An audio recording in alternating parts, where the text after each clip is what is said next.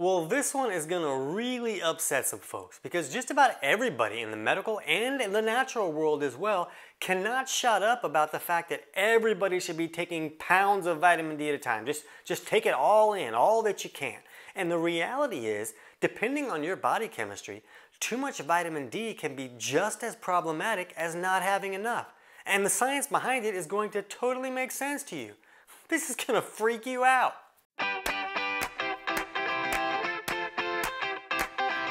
TC Hale is not a doctor and does not claim to be a doctor or licensed in any type of medical field. Don't be an idiot and use anything heard on the show as medical advice. This information should be used for educational purposes only, and you should contact your doctor for any medical advice. Now get off me.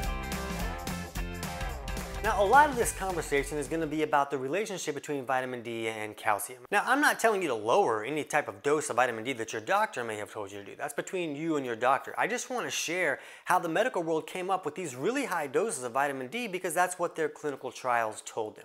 So how this works with a lot of these trials is that they'll check the blood calcium level of a person when they come into the trial, because who's going to sign up for, hey, why don't you dig a needle into my bones and check the calcium level there? So they check the blood calcium level, and then they administer vitamin D, and they come back and check the blood calcium levels again, and it goes up. So wow, look at that. This big dose of vitamin D helps us assimilate more calcium, and we're having all these diseases of calcium problems like osteoporosis and osteopenia and all this other stuff. So look at how vitamin D helps us assimilate all this calcium, so let's just give everybody pounds at a time.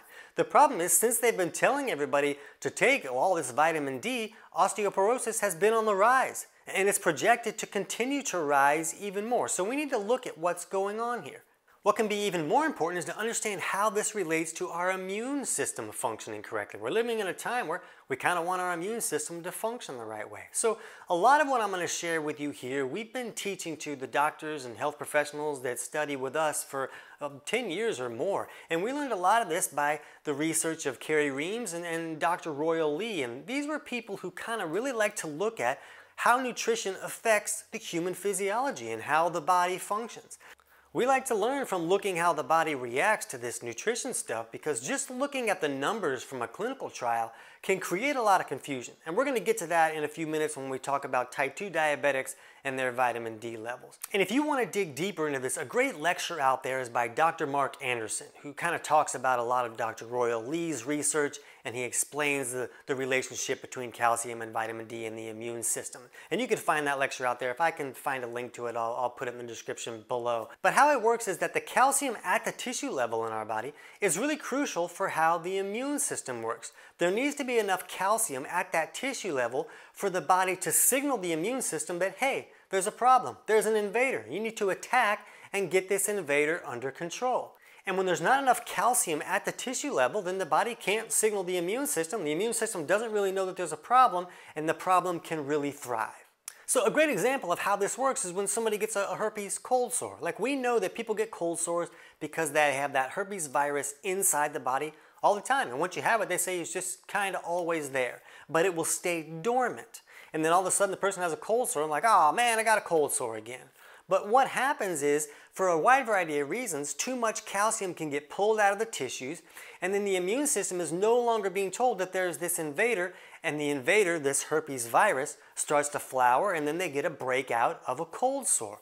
This is why the amino acid lysine is so popular in the herpes community. I don't know, is that a community? But most people that have herpes know that lysine can be very effective at reducing breakouts. And lysine is really good at pushing calcium back down to the tissue level. That's why it's so effective. So it's not just a herpes thing. This is true with any type of invader in the body. We need that calcium to be at the tissue level in order for the immune system to know, okay, there's trouble here that I need to take care of. So here's where vitamin D comes into the picture. Vitamin D helps us pull calcium out of the intestinal tract. So we eat this food, and this food has calcium in it, and then the vitamin D helps us pull the calcium out of the intestinal tract into the bloodstream so that we can use it. So it's this big hero. It's like this shop vac that says, hey, I'm going to pull the calcium in so that your body can use this calcium, and then the body can put all the calcium in the right place, and the body functions correctly, and the immune system functions, and vitamin D is this big hero. So we're very grateful for vitamin D, and it's very important to understand that vitamin D is necessary for this to happen. If a person doesn't have enough vitamin D, they can't pull the calcium into the system, and then the calcium can't go down to the tissues, and then the immune system doesn't function, and there's a whole lot of trouble. This is why you hear vitamin D in the conversation anytime anybody brings up the immune system. It makes sense. It's really necessary. But here's the trouble, and you knew there was going to be trouble, didn't you? When you increase the vitamin D intake to these crazy high levels, that dustbuster that was pulling the calcium out of the intestinal tract into the bloodstream, it turns into this super turbo shop vac that starts pulling calcium out of the intestinal tract into the bloodstream, but it also starts pulling calcium from everywhere into the bloodstream, even out of the tissues and even out of the bones. So it makes the bloodstream calcium retentive. And it pulls the calcium there and it holds it there as long as that vitamin D is really high. And now the calcium can't get down to the tissues where it needs to be for that immune system to function the way that it needs to function. If we stick with the herpes example, this is also why you hear about, oh man, I got a cold sore after I got a sunburn. You know, I was out in the sun for too long and I got a cold sore. It happens every time. It's one of the most common causes of a breakout. It's because this excess vitamin D that comes from that excessive sun exposure is pulling too much calcium out of the tissues and allowing that virus to flower and create the cold sore. And when I say that too much vitamin D is pulling too much calcium out of the tissues and even the bones, I'm not saying that high vitamin D doses are the cause of osteoporosis, but if you think about how it's working, it's almost like the perfect recipe for magnifying the problem. Now, we view the cause of osteoporosis in most cases as poor digestion and an inability to pull nutrients and minerals out of your food, so then the body has to say, well, I still need these nutrients and minerals, so I'm going to get them from somewhere. Oh, I'll just pull them out of these tissues, and maybe I'll even break down these bones to pull minerals out of there so I can have the minerals to carry out the functions that I need to carry out. But that's a different story. You can check the description to see if we have our osteoporosis video out yet, and we'll dig deeper into that topic. But I just want you to understand that just because I'm saying that vitamin D can pull out of it, I don't want you to think that's the cause of all osteoporosis. But this can magnify a lot of other problems like, you know, Charlie horse cramps and menstrual cramps, and how about those people who just like, I get a cold no matter what. Like if I just talk to somebody on the phone that was sick, then I catch their cold just because I talked to them on the phone. So when these people seem to be really immunocompromised and they catch every single cold, a lot of times it's just because the immune system doesn't know that the problem is there. We really need the calcium at the tissue level for everything to function the way that it's supposed to function. So here's something that you can look at yourself at home. You know, we hear all this trouble that can come about from, you know, too much calcium in the bloodstream. And then what happens is the body tries to pee some of that out because too much calcium in the bloodstream can create a lot of problems. The body doesn't want that. So we'll say, hey, I'm going to pee some of this out, and then peeing out all the calcium creates these kidney stones, and we don't want that either. But even before that happens, you can get some pH urinalysis strips at most health food stores or on Amazon or something. And you can check your urine pH at least 2 hours after a meal. And if your urine pH is 6.3 or higher, that's a really strong indication that you may be taking too much vitamin D. Now, there's other things that can make urine pH go high, but Carrie Reams told us that if urine pH is over 6.3, that's a really strong sign the person is peeing out too much calcium. This calcium is alkaline, and it's alkalizing the pH of the urine. And that's telling us that the body is trying to get rid of this calcium. It's too much of a problem. And in that situation, the person should stop vitamin D until that urine pH comes down. And that's what Carrie Reams believed. And in our practice, we find that that seems to be accurate. And that if you can just reduce the vitamin D intake, that urine pH can come down and indicate that the body's not trying to deal with this emergency that it's looking at. It's trying to get rid of all this excess calcium, and it will stop peeing it out. And a lot of this confusion comes from the fact that these high levels of vitamin D can really improve a wide variety of health issues out there. You know, things like depression and anxiety, and a lot of these things that we see with people with low blood pressure, where there's not enough minerals in the system for signals to travel from the body to the brain and the brain back to the body, and we see this a lot with really low blood pressure. But when you up vitamin D intake, now the vitamin D is pulling all this calcium from everywhere into the bloodstream, and that calcium thickens up the blood and raises the pressure needed to push that through the system. So it raises the blood pressure, allows the person to function a little bit better, and they feel like a human being. Holy mackerel, I'm awesome. I feel like a human. I'm going to keep taking vitamin D forever. The problem is these great results are often coming with a price, where a lot of that calcium, you know, the vitamin D may be helping pull more calcium into the system, but it's also pulling out calcium from where it needs to be. and that's going to create some problems down the road. In my opinion, is this can be one of the biggest dangers of vitamin D for a lot of folks. If somebody already has high blood pressure and then they start taking a lot of vitamin D that's pulling all of this calcium into the bloodstream, well, that calcium thickens up the blood and it's going to raise the pressure needed to push it through the system. You know, what would be easier to move through the system? You know, like red wine or pancake syrup. Pancake syrup is going to take a lot of pressure to push it through the system. So if you have high blood pressure and you don't understand what's going on with there, we'll put a link in the description below of our video explaining the most common underlying causes of high blood pressure. But when the blood is thick and raising the pressure, adding more minerals in there, like calcium, is going to thicken it up more and raise that blood pressure further. And what about the folks that say, oh, my blood test said that my vitamin D was really low, so that must be a problem. And this is where we're kind of looking at clinical trials and we're just looking at the numbers, and it can be a little bit dangerous to just look at the numbers and not interpret what they're actually telling us. Because with type 2 diabetics, we see very low vitamin D levels almost across the board. And so they're like, well, look, all these type 2 diabetics have low vitamin D levels, so you should all take vitamin D unless you want to be a type 2 diabetic. Look at all the low levels here. Do you want to be like them? No, cram it all in your body. But here's what happens. Just like vitamin D can pull calcium out of the tissue, so can sugar. When you eat a lot of sugar and carbohydrates, then that calcium will follow sugar, just like you followed the ice cream truck when you were 9. Can you blame the calcium? So when we eat all these carbohydrates and sugars, it pulls a lot of that calcium out of the tissues, and now we don't have enough calcium in the tissues, and the immune system can't function, and a lot of other problems come about.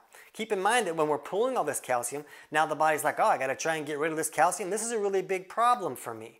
So doesn't it make more sense that when the blood sugar is always high, and we know that type 2 diabetics always have high blood sugar because the body's not processing those carbohydrates correctly.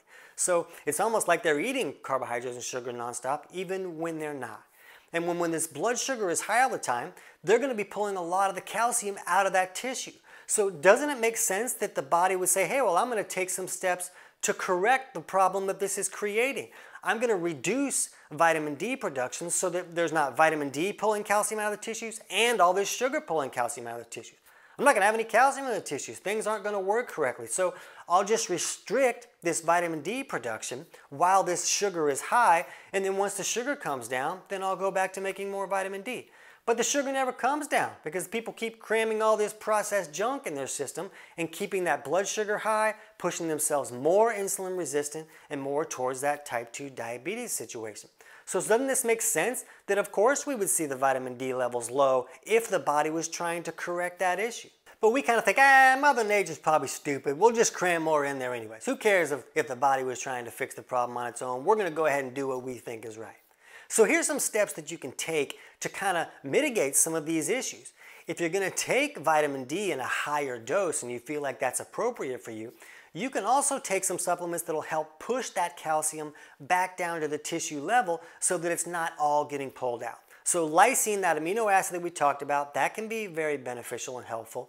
Another thing is omega-3 fatty acids. They seem to push calcium back down to that tissue level.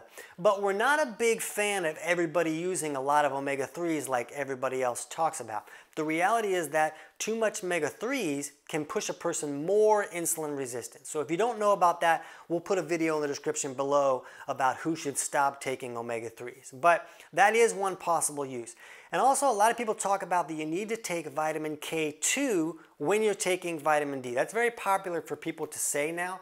And there seems to be some validity to that. It seems that the vitamin K2 can help push that calcium back down to the tissues and especially into the bones where we really want it to be for that bone strength.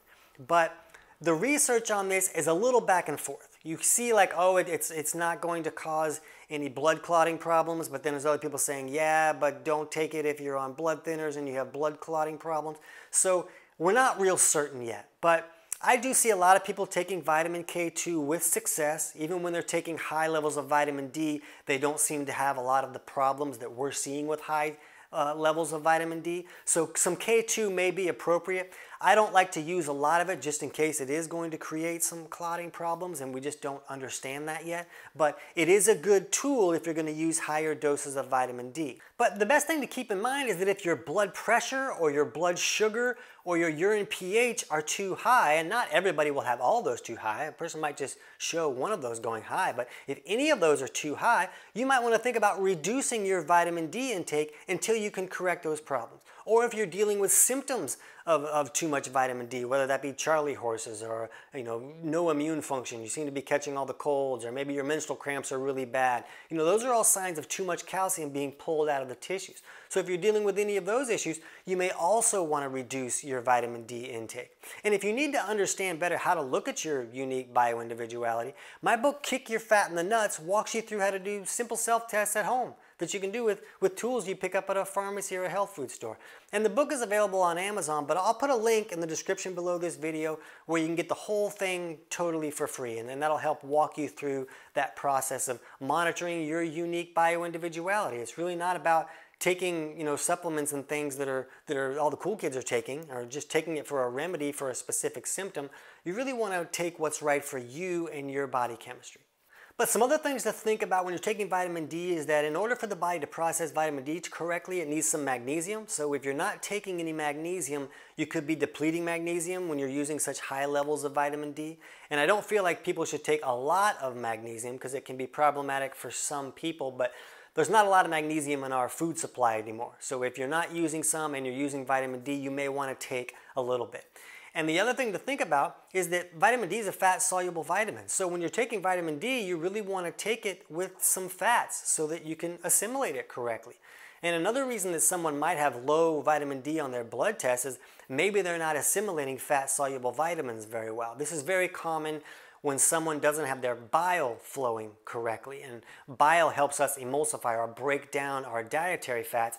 And it's really common for someone's bile to become too thick and sticky to flow correctly, and they might not even know it. So if you feel like that might be a problem for you, then jump over and watch our video on 10 signs of poor bile flow so you can make sure that your bile is flowing okay.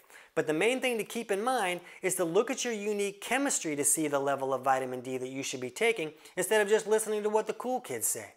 I can't wait to hear about your results.